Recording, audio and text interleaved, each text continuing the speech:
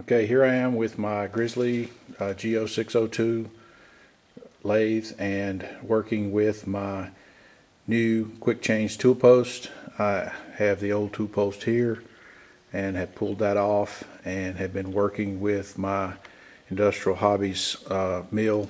It's not CNC, it's a manual device. Opted to go manual now until I get proficient at machining. First part I made with that device was this tool post adapter for my lathe. You've seen some other posts out there where that device comes, that piece of steel comes actually as a solid block. That's actually the first piece I've actually machined. So pretty good there, came out, fits good overall, and now I'm actually got it mounted and am trying to adapt some tools to it, and have got the quick change tool post adapter for the tools here.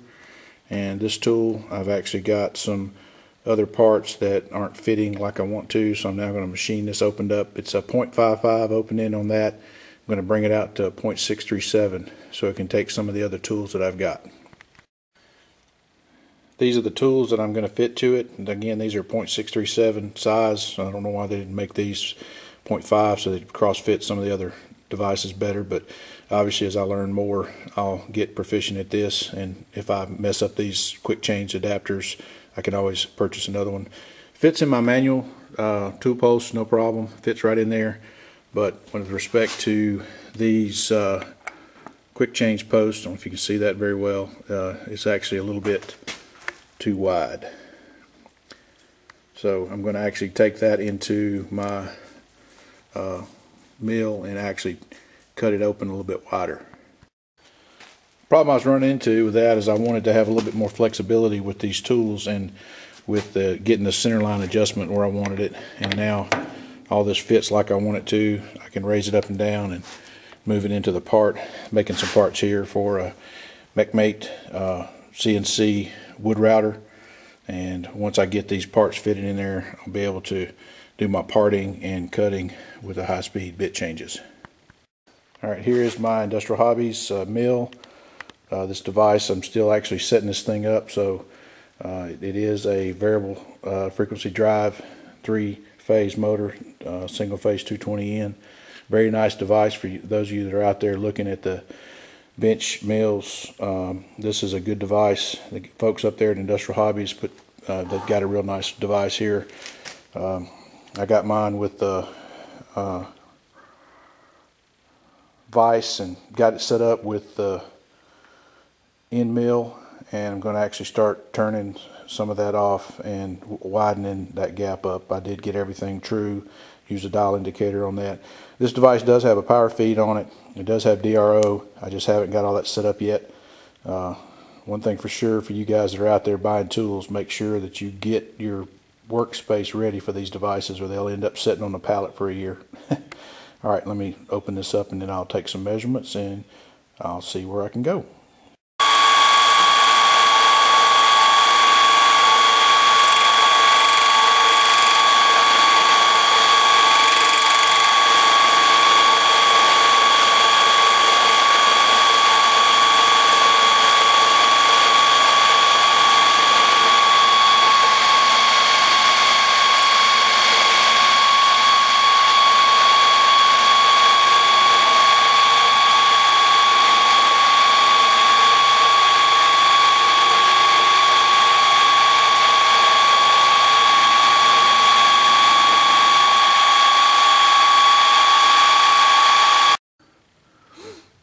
Again, I'm working this mill manually just so I can get down and learn some good techniques as far as basic machining and milling techniques. So I've got that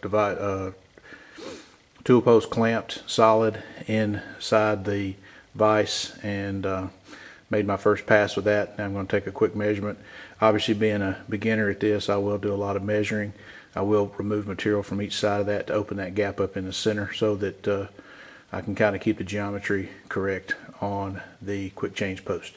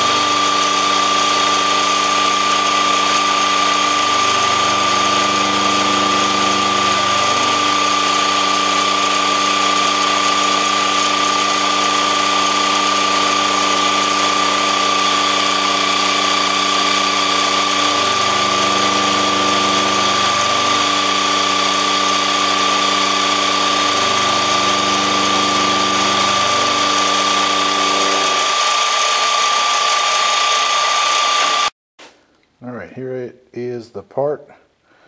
As you can see, I've got the